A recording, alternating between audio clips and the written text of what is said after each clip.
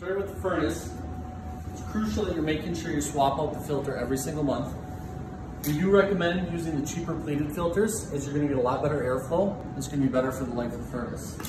We've got a switch installed so we can turn off the airflow. Remove the magnetic strip.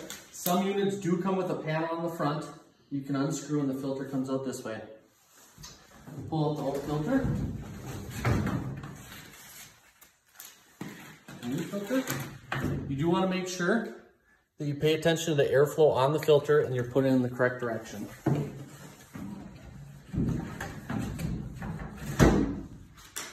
Put the magnetic strip back. Turn it back on. We've got the Aprilaire humidifier. Control panels here. Filters right here. I'll show you how to swap that out in a minute. We also have a sticker with directions on the furnace on how to run the humidifier, and I'll go over some of that right now as well. We only run the Aprilaire humidifier during the winter months. As soon as we get into summer and you turn the furnace off, you can turn the Aprilaire off as well, and I'll show you how to do that. On the control panel, we've got numbers 1 through 7. Typically, you're going to be in this 3 to 4 or 5 range.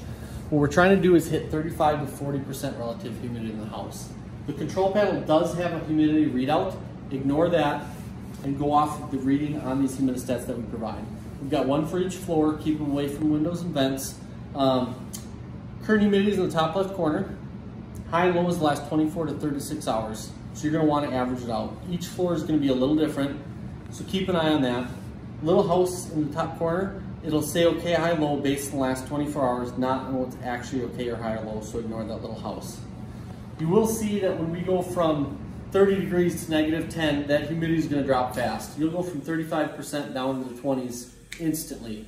Always give it a few days to catch back up. If it stays really cold, you're probably going to have to turn the humidifier up. And if it stays -10, -20, you're not going to hit 35%. That's okay. Just turn this guy up, let it run and do its job.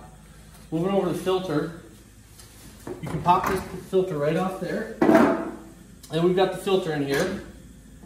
Pull out the water line and get that out of the way. This slides out and the cover pops off. Make sure that you buy Aprilaire brand filters. The version of this would be an Aprilaire 600 series. Make sure too when you get the new filter, on one end of it, it is going to have a black or blue or red paint stripe.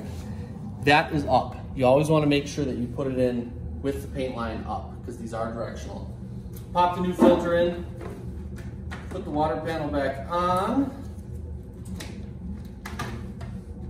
Get that water line back in. Always make sure too that this gets seated so that it drains into the drain pipe, otherwise you're going to have some leakage when it starts running.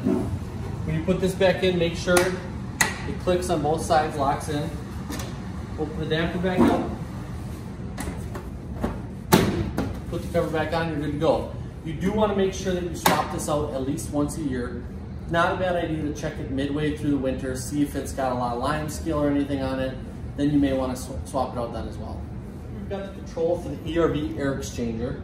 It's got numbers 10% all the way up to 100%. You can click this button to change it. Typically you want to stay in that 40 to 60% range because this is what's cycling in your fresh air and taking out the old. The unit itself is right over here. We've got a sticker with directions on how often to clean the filters. I'll show you inside here. These filters you want to pull out and vacuum at least every 3 months. All you got to do is pop these little hangers out and then the filter will slide out. Vacuum it, pop it right back in. Put these hangers back in and you're good to go. It talks about cleaning the core yearly. The core is this big white thing right here. Pop those screws out, the whole thing slides out, vacuum it, slide it back in there and you're good to go.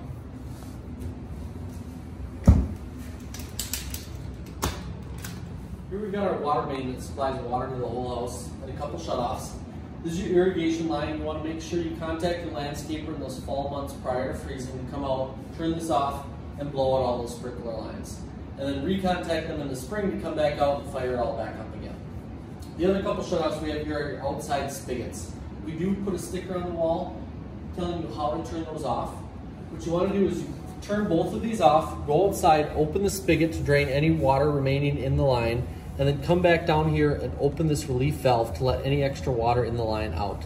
I typically take a towel, hold it around it, open it up, and then make sure you close that back up and tighten it well.